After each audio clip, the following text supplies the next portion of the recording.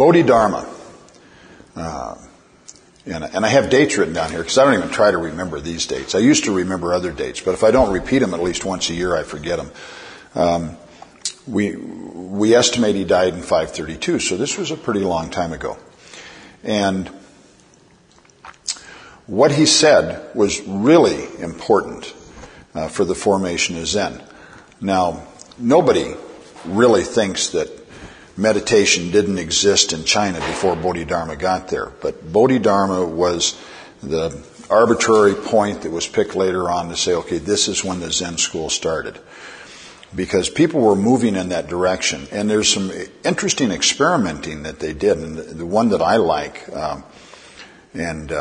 I've never taken the time to look the story up again, but it's in the transmission of light literature. And this is something that Zen students sooner or later are going to encounter, the transmission of light. And I call it the sayings and doings of the old masters. And so the transmission of light are all these stories about the Zen masters that are written down and for prosperity, and then students see them and go, what was he talking about? What was that all about? And then sometimes they end up using those as the focus of their meditation. You know, what did the guy mean when he said no? What did he mean when he shouted, and what did he mean when this and that? And very often, particularly out of context, it doesn't make any sense. So, of course, Zen in America got the reputation of being the very paradoxical, but kind of fun school, because we have lots of stories that don't make any sense. And I think the reason people like them is, even though they don't make any sense, something a few layers down in their mind realizes they do make sense. But you have to be in a special place for them to make sense. And a childlike mind helps. Yeah. Because if you're real serious, the more serious you get, the less they'll make sense. And when Bodhidharma went and he talked to the emperor, and he made this statement, no holiness, just emptiness. This is a good place to draw the line in the sand, because Buddhism had been around for quite a while by that time. Of course, it had been in India, and there's a strong notion of merit in India, a strong notion of karma. And there is with Buddhists this idea of karma, transmigration. We're moving along and we're carrying all our baggage with us. And as we grow spiritually, we start to let some of that baggage go. But we just don't have this moment. We don't have the moment that we're acting in. We're still stuck with all this baggage we created in past lives. And there's not a whole lot we can do about it. And really, the Buddha's message can be looked at as there's nothing you can do about it. So it's time to stop worrying about it, and you can only worry about what you're doing now. And whether you change it or you don't change it, the karma in the past, you need to work on your cause and effect in this present time. So Bodhidharma comes along. He's got an emperor who was a pretty good guy. He was very supportive. By this time in China, Buddhism was starting to become a Chinese religion. Now, Buddhism always had the problem through the ages, and it still existed here, that it was considered a foreign religion. And so that when there were specific temples the monks could stay at, they couldn't just go out and rent a house and have a temple. They couldn't go out, and if they had a supporter who was willing to come up with the money, for a temple in his village or his province or his area of town, they couldn't just build it. They had to actually have government permission to do it, and the government regulated how many temples they were pretty strictly. So that what Bodhidharma came into was still a pretty restrictive system. And that makes it even more spectacular that he got up there and he basically thumbed his nose at the emperor and told him the truth. Because, people in power don't ever want to hear the truth. If you just let them say what they believe, then you can parrot what they believe, and then you'll be comfortable. By the time that we're talking about Bodhidharma, they had temples. Now, this is, again, can be a confusing thing, because you always think of temples and churches. There has to be some sort of sacrificial altar, and you have a god that you have to appease. Well, the Confucians felt that heaven was populated by a number of gods, each one having an influence on different things. And that was kind of the native religion, and they incorporated it and made it official. So you go to a Confucian temple and you'll see big and little goddesses, but don't confuse it with what goes on in a Western religion. These guys were going to function with or without people building temples. But the main focus in here was the idea that ancestors did not disappear when they died. And you know what? I haven't met anybody that thinks they do, except a very bitter atheist. All the Christians I've ever met think ancestors hang around. Don't they? Well, yeah, they're all going to heaven. Or they're in heaven. Well, that's not hanging around. Sure it is. You still accept the idea that heaven is 832 billion light years away. Oh, okay. So you have the Confucian thing. And people, typically in the Confucian temples, they would go to remember their ancestors. Just like people go out to the graveyard on the anniversary of the death of a loved one. They would do the same thing, only they typically went to the Confucian temples. And they would talk to their ancestors. Of course, they have to be crazy, right? All you have to do is go Memorial Day to an American cemetery to find out that there's lots of crazy people.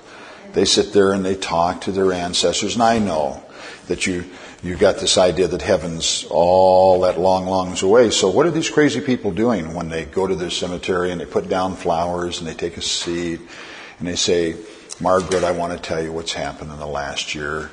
June just had another baby, and Bobby, he got the job in that business I told you about. What are they doing?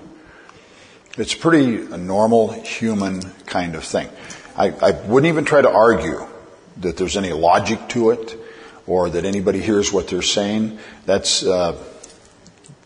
another day and another time. But the thing is, this is the normal human response. So I'm always a little bit chagrined when Westerners look at what they call ancestor worship, and it's not worship any more than leaving flowers and having a talk with your husband that died 10 years ago, and every year you go out to visit him at the gravesite. That's not worshiping. To me, that's visiting. And by the way, Buddhists do the same thing, because Buddhists cannot move through a country without part of whatever's going on getting grafted on there. So there's a whole ancestor thing in Buddhism that any good Theravadan Buddhist will tell you has nothing to do with Buddhism. And it doesn't.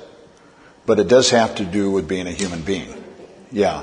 And that is that on most Buddhist home shrines where they have a little statue of the Buddha and perhaps a small vase with a flower in it or artificial flower and a little candle and a little incense burner, and they go in the morning, they ring a little bell, and maybe they do some meditation, depending on the kind of Buddhist they are. They might do 15 minutes of meditation, or they might do 15 minutes of chanting, or they might do both. On there will be little tablets, memorial tablets, remembering their friends and family that have gone on. This is what human beings do. That's one of the things that makes us human beings. So then we had Taoism. Taoism is an interesting religion. The Chinese have always been interested in spiritual and physical culture. And to be a Taoist was to learn how to conquer the elements and how to live longer. And see, they didn't pray to heaven to live longer. Heaven didn't do that. Heaven was kind of a place where more highly developed beings were that might influence things, kind of like the Greeks. But they weren't going to let you live longer just because you were good. And the Chinese came up with the idea that if they could figure the secret out, they could live just about forever. If they ate the right food and they conducted themselves in a correct manner, and particularly if they breathed in a proper way. So this really had a strong influence on the way they lived their everyday life. Everything from the food they ate to the way they had sex. Things were regulated with the idea that they could live longer. And by the time Buddhism came in there were Taoist priests and there were Taoist monks. And they had Taoist monasteries and Taoist temples. And, of course, one of the silly arguments is that, Zen really is not Buddhism, it's Taoism. I mentioned that last time, and that's a very silly thing. But there are reasons why. Someone just on the surface can make that argument. The Taoists wore black.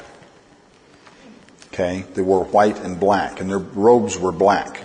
Well, when Buddhism came into India, came out of India and it came into China, the monks all wore a robe like I had on this morning that was yellow or orange or maybe a reddish brown, and they really stood out.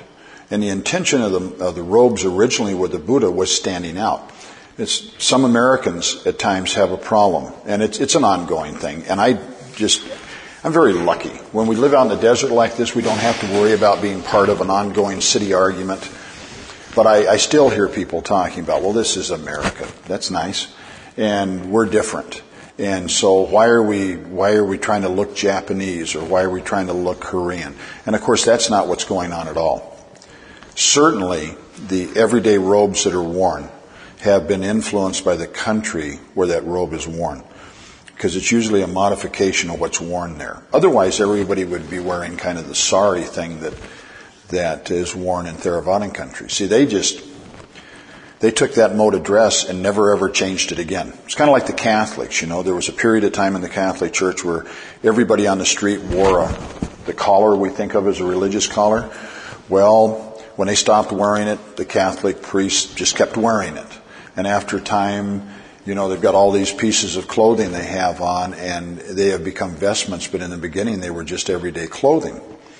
Well, what happened in China when the monks came in is the climate just is too unforgiving for somebody to be wandering around like they're in a semi-tropical climate. So they had to start wearing clothes. And the first thing they did is they put on pants and they put on shirts or jackets. And then they put the robe over the top of it. And the Chinese wore the robe I have on today is similar to what they wear. Today, the traditional Chinese will wear a thing that kind of looks like the Western cassock, and they wear pants under it. They wear clothes underneath the thing. It's their equivalent of wearing a suit. So the Buddhists come in there, and they're wearing all this orange and yellow. Well, guess who got to wear the orange and yellow? The royalty. Yeah, the emperor. There were other colors like purple that they wore, but those colors, the average person was not allowed to wear them. And so the monks got away with wearing it. Well, by the time we get down to Bodhidharma, who's sitting there telling this guy, there is no merit. You haven't done anything to get any merit. That was starting to change. And from Bodhidharma's time onward, Zen monks have worn dark colors. And Bodhidharma's kesa, the robe he wore over his shoulder, all accounts say that it was blue-black, kind of like navy blue. And this was a stepping away from the royalty. And you find that the very strong practitioners had now moved out in the country. They moved on the mountains where it was hard to get at. They were no longer living at the court. The monks that lived at court, well, they had a pretty nice life, It was considered to be a great difference between those and the monks that lived in the monasteries and led a much more strict life and not as fancy. So Bodhidharma not only stands up to the emperor and says there is no holiness, just emptiness. He dresses and walks and talks like that, and he goes off to a mountain range known as Shaolin Mountains. And there's a temple up in there. And he takes up residence a little ways away from the temple in a cave. Okay, and for 9 years he sits in this cave. Now, this is extraordinary in itself. He made this big, long trip. Trip usually took a couple years to get there. If you look on a map, you go, how in the world could this take a couple years? That's why about half the boats were lost. I mean, these guys were out there in eggshells trying to make their way around. And he goes off and he sits in this temple, and there's not a whole lot about what happened before he got there. But we know that this guy, Wei Ko, came to see him. And we have a story. Okay? So we'll just put cut off arm and we'll say throw it away. Because this is what it's all about. Can you throw it all away without worrying about getting it on back? And that's exactly what it is. If I let myself be vulnerable, won't I be hurt? You know, probably at first blush, when you look at it, if you had 10 people sitting in a zendo, they appear to be 10 of the most vulnerable people in the world. Because to truly do meditation is to let your guard down. If you still got your guard up, you're not doing it. You have to open yourself to the universe. So if we had 10 advanced, whatever that is, but experienced meditators that could simply sit and open themselves to the universe, that would have to be 10 of the most vulnerable people you'd ever see. And you got to throw all your guards away, all your tricks you've learned, all your defenses you've learned, and they're all normal and they're all natural. We got to protect ourselves from that guy who's going to get us. We've got to protect ourselves from that person that's going to say something mean. And you throw all that away. Well, that's what Waco did. Because he was in pretty bad shape. What if they didn't let him in? Then he definitely would have sat outside. And we'd have to figure out, did he freeze to death or did he bleed to death? But he would probably have been dead.